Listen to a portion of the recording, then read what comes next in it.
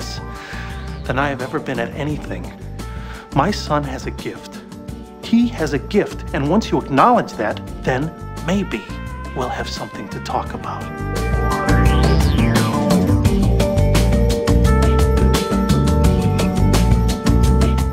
I thought that if I could help him in some way, get him this girl that he loves, that maybe, you know, things would change for me.